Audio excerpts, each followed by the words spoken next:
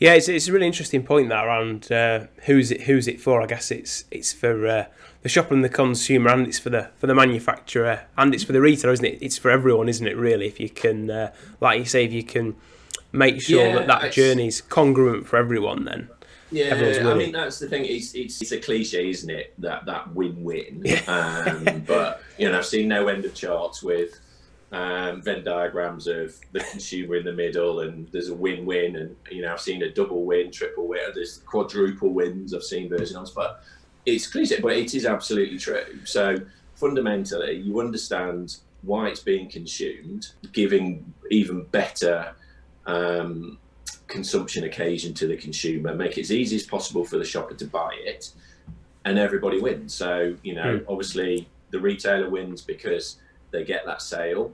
They then also hopefully get loyalty, which is a real kind of big thing for retailers right now. And as a supplier, obviously you win because you get that sale, but you also build credibility with the retailer, and it enables you to position yourself as a kind of a long-term business partner.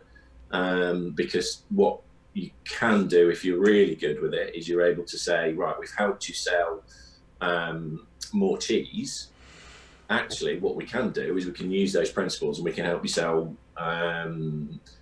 more butter and more spreads, or maybe even use those principles in packaged grocery, so we can use it to sell more crisps. And that helps integrate you more fully as a supplier into the retailer, which is something that is going forward will get even more important.